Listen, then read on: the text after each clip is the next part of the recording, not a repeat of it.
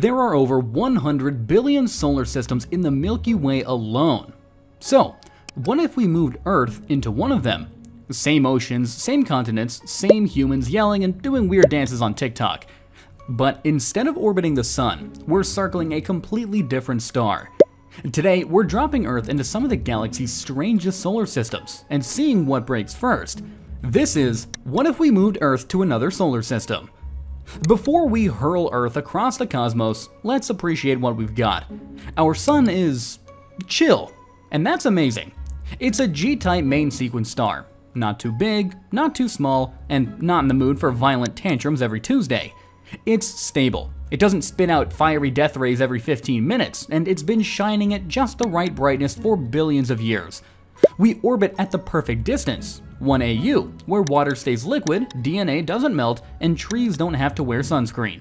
Add in a big brother like Jupiter vacuuming up space debris, a moon that stabilizes our tilt, and a magnetic field that blocks radiation, and you've got Earth's deluxe survival package. So yeah, we're in the cosmic VIP lounge. But let's wreck that comfort, shall we? Let's see what happens when Earth moves out. Just 4.37 light years away, Alpha Centauri is the closest star system to Earth, and it comes with a twist. 2 stars instead of 1. Well, technically 3, but Proxima Centauri orbits these stars at a much greater distance. Meet Alpha Centauri A and B, the ultimate cosmic power couple. Alpha Cent A is like the Sun's slightly buff cousin, a G-type star, just a bit hotter, brighter, and about 1.1 times more massive. Alpha Cent B is the cooler, dimmer K-type sibling, redder but equally chill. Both are over 5 billion years old, mature, stable, and long past their flare-through phase. Now, imagine we drop Earth into orbit around Alpha Cent A, at about 1.2 AU, right in the sweet spot of its habitable zone. And then, dual freaking sunsets! From Earth's surface, Alpha Cent B would sometimes rise and set like a second sun, glowing gold in the sky, even bright enough to cast shadows at night. Think golden hour meets sci-fi wallpaper pack. But here's the kicker.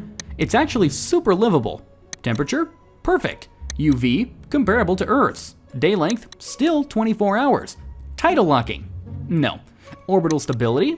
Rock solid, even in a binary system. And bonus, the night sky would never be truly dark, just softly lit by the golden glow of the companion star.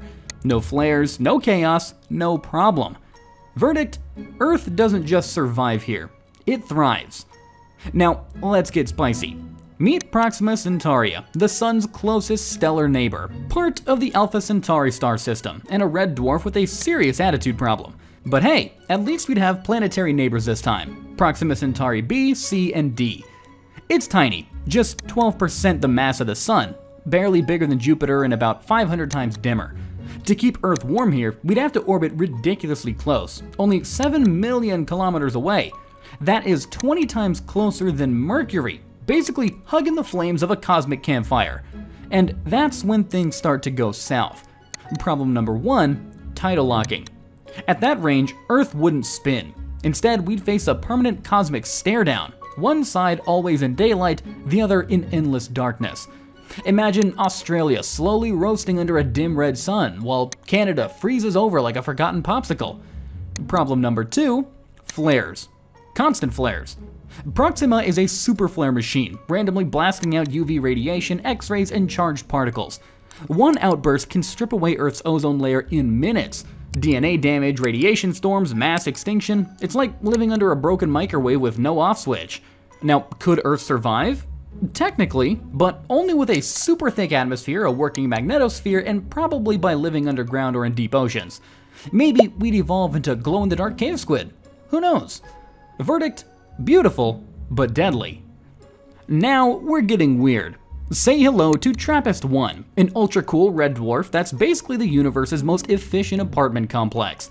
It hosts 7 Earth-sized planets, all packed into a space smaller than Mercury's orbit. To stay warm, Earth would need to orbit at just 0.03 AU, 6 times closer than Mercury ever dares to get. That close, Trappist I would appear 4 times larger in the sky than our Sun. But don't expect blue skies and sunny afternoons. Tidal locking? Oh yeah. Earth's rotation would quickly freeze, one side in eternal daylight, the other in endless darkness. Climate-wise, the day side could overheat, The night side could become a frozen wasteland. But a thick atmosphere and deep oceans might balance things out, creating a narrow habitable band around the Terminator line, that twilight strip between day and night. And the sky? Get this, other planets would hang overhead like moons, not stars, disks big enough to see continents. Imagine a sister world rising over the horizon. Photosynthesis? Technically doable, but with Trappist I's dim, infrared, heavy light, plants would need to evolve. Think black leaves, optimized to absorb every bit of warmth. Flares? They're still a thing. Not Proxima level dangerous, but enough to make radiation spikes and occasional atmosphere loss a concern. And the weather? Absolute chaos.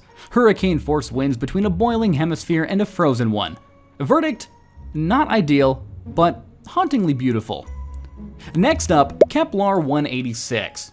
Kepler 186 is a chill M-dwarf with the temper of your introverted friend who just wants to read in peace and be left alone. It's dim, yes, only about 5% as bright as the sun, but here's the good news. It's not violent. No tantrums, no flares that scream instant extinction, just calm, red, and steady. To stay cozy, Earth would need to orbit at around 0.3 AU, still way closer than where we are to the sun, but a bit farther out than in Trappist I. That extra distance means we might dodge full tidal locking. There's a chance Earth could hang onto a slow, steady spin, maybe even a Mercury-style 3-2 resonance. That gives us a shot at having a day-night cycle, just a really long one. Sunlight, soft, reddish, and gentle. Low in UV, which is great for your skin, weird for your circadian rhythm, and a bit awkward for photosynthesis. Plants, they'll need to tweak their light-absorbing strategies again. Less chlorophyll green, more red or black. But overall, they'd manage. Life tends to be resourceful. Climate, slightly cool on average since we'd be getting only about 70 to 80% of the sunlight we're used to, but with a decent greenhouse effect and maybe a thicker atmosphere, it's entirely manageable. Think spring weather most of the year. And here's the real win. No frequent death flares. Kepler 186 is a relatively quiet red dwarf with a slow rotation and signs of magnetic maturity. That means fewer surprises and a much more stable environment for life to get comfy. Verdict? Surprisingly promising. A little dimmer, a little redder, and a little slower, but Earth could absolutely make it work here. Now this is a hidden gem. Kepler 62 is home to 5 planets orbiting a K-type dwarf star. A bit cooler, a bit dimmer than our sun, but way more chill, and absurdly long-lived. We're talking 30 to 40 billion years of fusion-fueled stability. That's triple the lifespan of our sun. Basically, this star is the cosmic equivalent of a wise old monk. We drop Earth at around 0.5 AU, right in the heart of the habitable zone. Not too close, not too far, just right. The sky, think warmer amber light. Sunsets would feel like golden hour all the time, a permanent filter for your eyeballs. The UV levels are lower, which is great for life longevity, but bad news for sunscreen companies. Seasons would be longer, thanks to a slightly extended orbital period, around 160 days instead of 365. That means more time for life to settle into stable rhythms. And since Kepler 62 is calm and quiet, with no massive stellar tantrums or hyperactive flares, Earth can enjoy normal rotation, no tidal locking nonsense. And here's the real magic. With that kind of stellar stability and lifespan, life on Earth wouldn't just survive, it would have more time than ever to evolve, diversify, and get really, really weird in all the best ways. Verdict? Absolute paradise. If Earth had a bucket list, Kepler 62 would be on it. Now, let's take a peek into Earth's possible future. Kepler 452 is a G-type star, just like our sun, but about 1.5 billion years older and starting to show its age. It hosts Kepler 452b, a super-Earth roughly 60% larger than our own, orbiting right in the habitable zone. It's now about 20% brighter than the sun, and that extra energy, it's not doing Earth any favors. We park our planet at 1.05 AU, a little farther out to compensate for that boost in brightness. And at first, things seem manageable, but slowly, inevitably, Earth begins to overheat. This is the slow roast version of the apocalypse. Oceans start evaporating, water vapor builds in the atmosphere, a powerful greenhouse gas in its own right. The tropics turn into saunas. The poles? they melt. Clouds grow thick, dense, and permanently sweat humidity back down to the surface. It's called a moist greenhouse effect, and once it starts rolling, it's nearly impossible to stop.